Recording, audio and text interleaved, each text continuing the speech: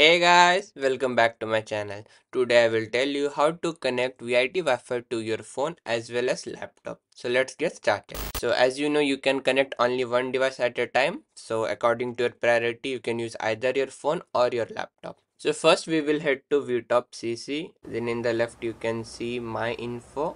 You have to click your profile. And here you can see your registration number, and when you scroll down you will see your application number. So this is your credential. So now open Wi-Fi on your phone. You can find VIT Wi-Fi as VITC HOS 2-4. So due to Android policy, I cannot screenshot or screen record this. So I will mirror this video.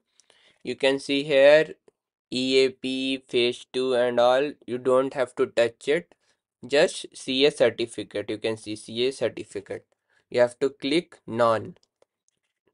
None. That's it. Then you can see your identity, anonymous identity and password.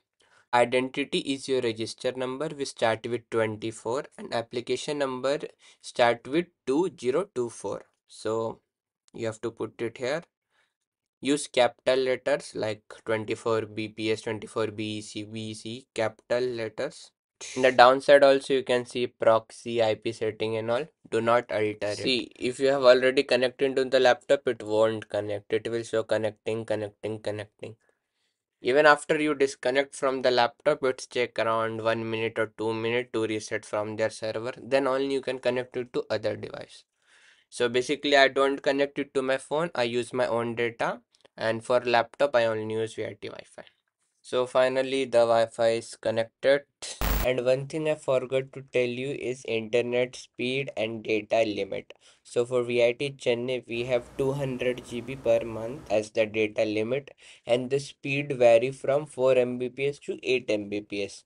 Mostly it will be 4 Mbps, but sometimes they upgrade it so the speed can reach to 7 to 8 Mbps.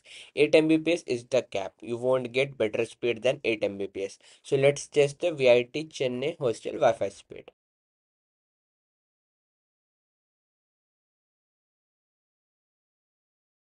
So the process of connecting to a MacBook or a Windows laptop is easier than connecting to an Android or a iOS iPhone. So for any laptop, you just need to write your application number and your registration number. You don't need to do any type of configuration. So yeah, that's about VIT Chennai Wi-Fi. So thanks for watching. If you still have any doubt, you can comment on this video. Bye bye.